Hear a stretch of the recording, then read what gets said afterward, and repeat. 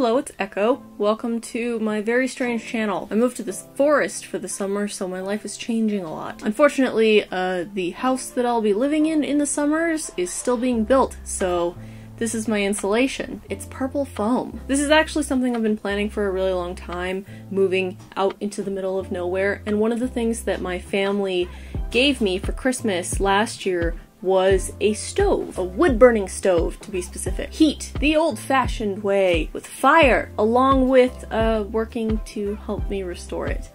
The lighting in this is just gonna be a little ooky spooky, and we're just gonna deal with it. The house that I'm moving into is very small. It's 8 by 16 feet, plus a loft for a bed. Anyway, the space I'm moving into is very small, and because of that, I needed a very small stove. So we went around the property and we looked at a bunch of the old wood-burning stoves that they had, many of them buried in snow. Some of them looked really promising, but the one that I liked the most we found in the basement. It's a really tiny little wood-burning stove, and it was all in pieces, and it was rusty. It needed a fair amount of work, and there were a couple pieces missing, but I really loved how small it was. On top of being very small, it was also very vertical, which I liked, because that's something that's gonna help save space. I also really liked that it had a little cooktop, even though the plate was missing, and so we were gonna have to make one. I like the idea that if anything happened, or if the power was disconnected for some reason, that I would still be able to heat the house and also cook. I also have candles and solar lights, so I don't have to worry about the lighting either. If you're hearing that noise in the background, it's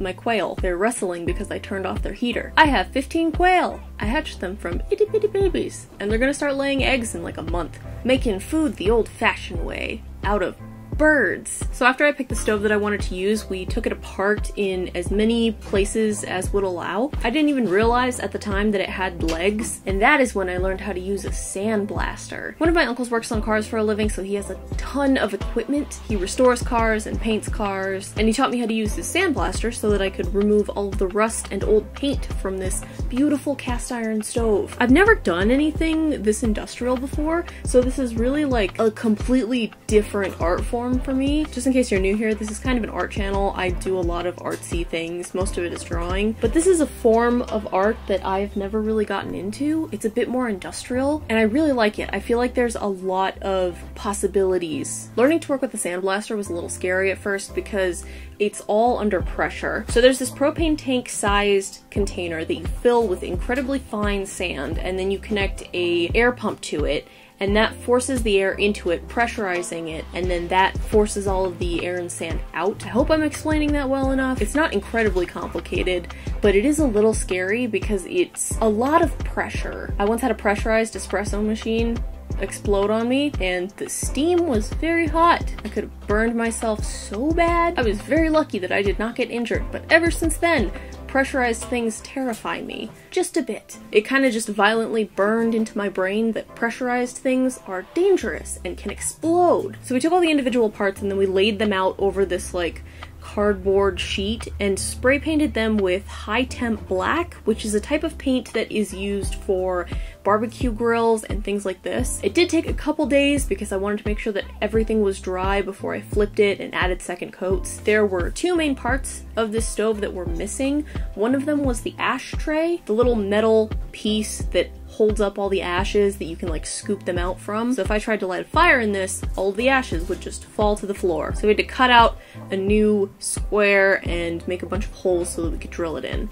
That was pretty easy. The slightly more complicated piece to replace was actually the stovetop. We kind of just wandered around my uncle's property and managed to find an old saw blade. My uncle taught me how to use a bunch of the like grinding tools and a what's that one that you hold like this and then it cuts things and there's lots of sparks? Angle grinder, that's what it's called. I learned how to use an angle grinder and a bunch of like compressed air sanding tools. And I was so proud of myself because I cut it like perfect. Cutting a square is easy. Cutting a circle is not. And I cut a pretty good circle out of metal. And then I sandblasted it, painted it black.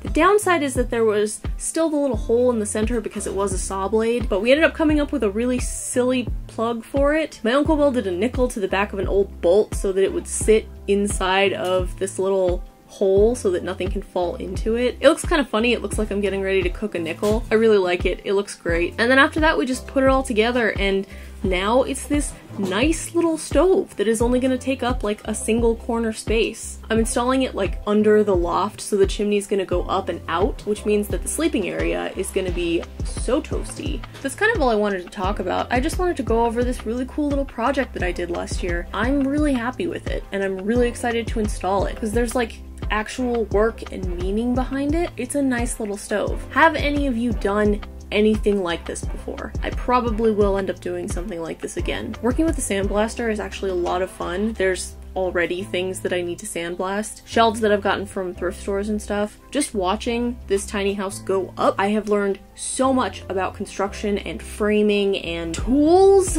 that I did not know before. So I'm gonna give you 500 awesome points for making it all the way to the end of this very short video just talking about a fun project I did. Ooh, bugs. The downside of living in nature. And I think for now, that's it. So I'm gonna go clean my quail cages because they desperately need it. Enclosure sounds nicer than cage, and hopefully I will see you around.